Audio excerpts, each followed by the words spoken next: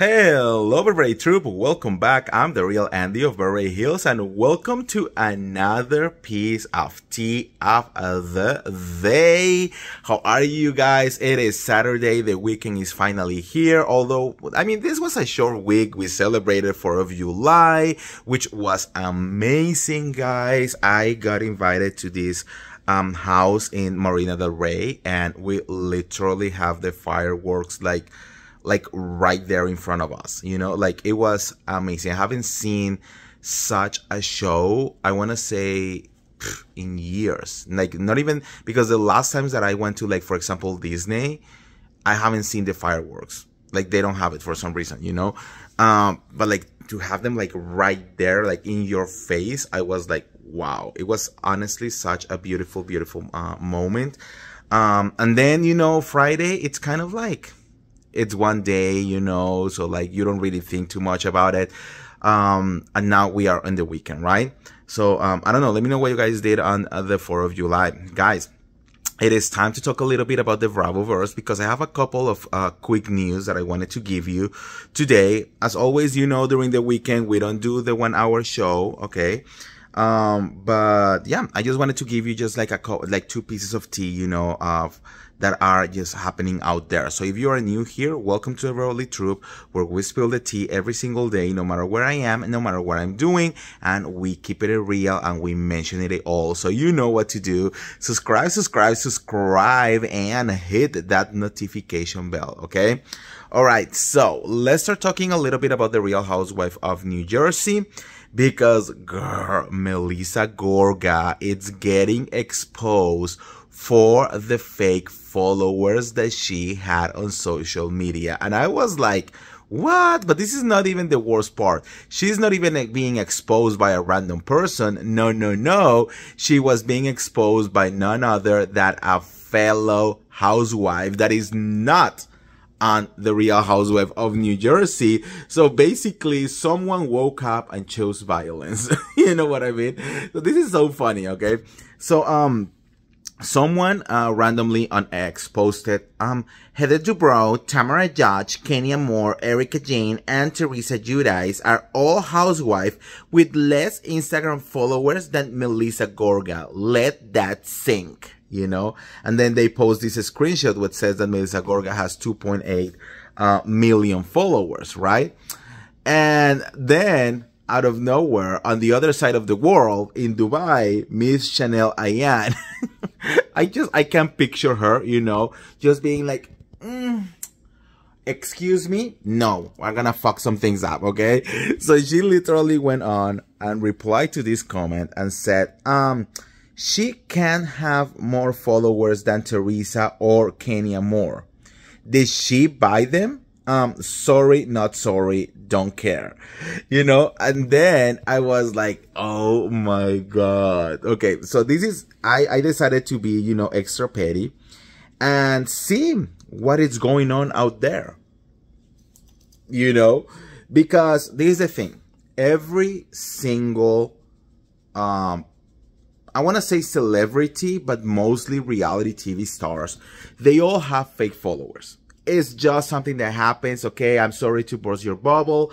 Like, no matter who it is, no matter how much you love them, usually they all have fake followers because it's just the way social media works, right? In order to increase your presence and to, you know, move the algorithm, usually the more, you know, followers you have, you know, it's going to be better. But that doesn't mean that anyone can do it because that shit is not cheap. Okay. Like buying followers, it's like very expensive, especially if you want to buy like very, very big amounts. I'm talking about like thousands or hundreds of thousands of followers. Like that shit is going to cost you a lot of money, right? So, everyone has. Every single one of them has. But the thing is, depending on the amount that you have. Because it is one thing to have, you know, a couple thousand fake followers. And another one is to have like hundreds of thousands of fake followers, you know, like then it becomes a little bit weird.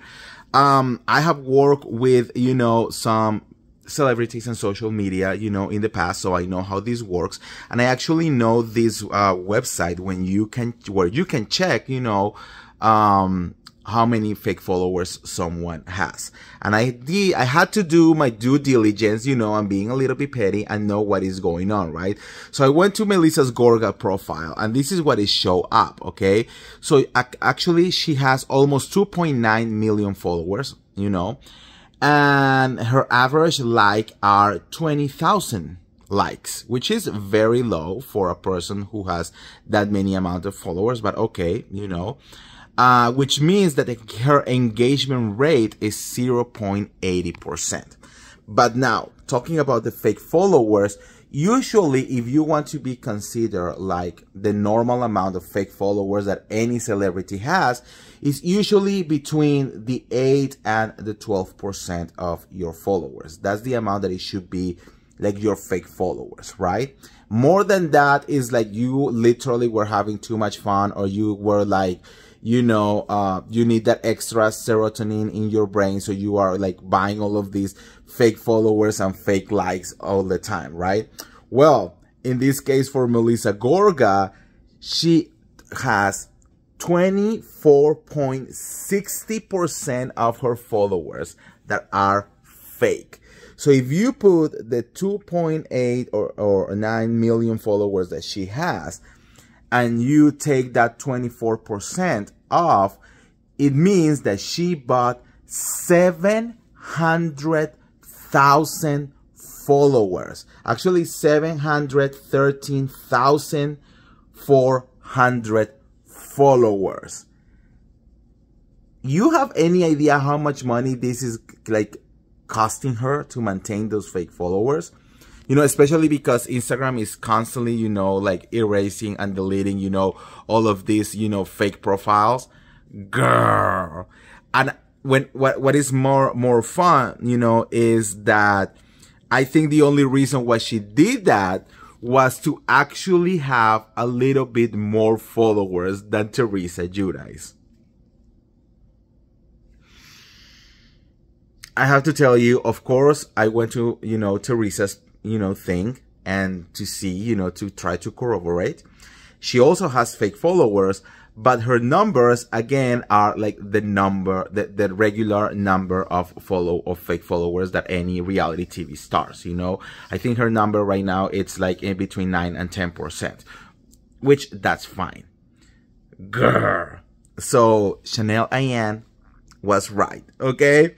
Alright, so let me know what you guys think on the comments below about that mess. Now, let's talk very quickly about the Real Housewife of Miami. Because, girl, apparently Alexia Nepola is doing everything on her power to get back with her man. Yes, so he filed for divorce. She was shocked. They are trying to understand what is going on, but that apparently doesn't mean that they are over, okay? She has been working overtime to get her man back. Now, she did said on an interview some time ago, you know, that they were still hooking up, that they were still doing everything under the sun, remember? And apparently Todd was like a little bit like, girl, why are you like putting all of like our sexual things out there? He was not very happy with the whole thing, right? But now, apparently, he was with Alexia in Madrid, okay? Now, this is the thing. Alexia was there. She was taking a bunch of selfies, a bunch of pictures, you know. He is not on any picture, but on some pictures, he is tagged, which it makes everyone believes that he was there with her, because then why are you tagging your soon-to-be ex-husband? Like, it doesn't make any sense, right? It says, although he was not pictured, she tagged his handle while sharing a snap of her lunch at the Madrid Four Seasons Hotel and cheekily added a winky emoji. After less than 3 years of marriage, Todd filed for divorce, blah, blah, blah, you know? Look, I know that Alexia wants the happy ever after, you know, and I really, really wanted that for her. I like Todd, but sometimes I don't know if Todd is gonna completely get her. I don't know. I don't know if it's because, you know, she's Cuban and then he's American. Like, I don't know if that might be a thing. Also, apparently he did had a lot of like problems with the fact that Alexia is, you know, the big one, you know, like the famous one, the one who gets recognized, the one who, you know, has the pants, you know, on the household, right? And apparently he was having some kind of like issues with that, which I just have to tell you guys, I expect that this never happens, that Alexia will never have to make herself small to make him feel bigger. You know what I mean? At the end of the day, this is a partnership. Both of them should be equal. And if he has a problem with that, that is never going to change, because Alexia is a big personality. She is on this, you know, great, very successful show. And I don't think she's going to go anywhere, you know? So he needs to go to therapy, you know, and fix his inner child, you know, take out the inner misogynistic thoughts, you know, and get back with her girl if he really loves her. I don't know. It's a little bit complicated, but I just want Alexia to have her happy ending so bad. But then I'm thinking, is this really her happy ending? I don't know. Let me know what you guys think on the comments below about all of this. And if you want to get all the tea related to whatever is happening into the Bravoverse, don't forget to like this video, share this video, subscribe to my YouTube channel, and I'll see you around. See ya. Bye.